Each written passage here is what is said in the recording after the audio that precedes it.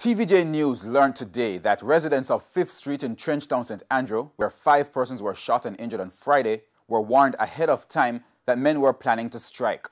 But the police say residents did not take the warning seriously. Kirk Wright has the latest. 5 persons were shot and injured along 5th Street in Trenchtown about 6:30 Thursday evening. The injured include a child and a woman who were shot in the face.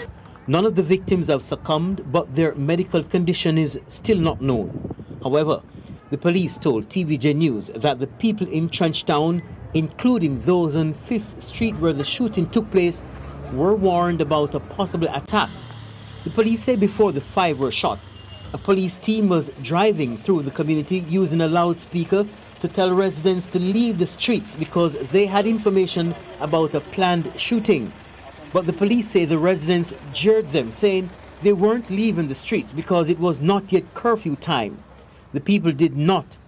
The police say not long after, a white car drove onto 5th Street. The occupants fired, hitting 5 residents. In the meantime, the Kingston Western Police Division recorded at least 7 murders this week.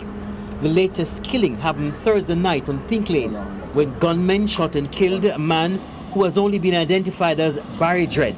Barry Dredd was killed less than 24 hours after a double murder, which also happened on Pink Lane. The police believe his death is directly linked to the double murder. The day before, on Wednesday, 2 people were killed hours apart in Arnett Gardens. One was killed in a section of the community called Mexico, the other in an area known as Angola. Residents say the upsurge in violence between gangs in Denham Town and the Tivoli Gardens area escalated on July 3. The police say sections of the division are now tense and that they have stepped up their foot and mobile patrol in the division. Kirk Wright, TVJ News.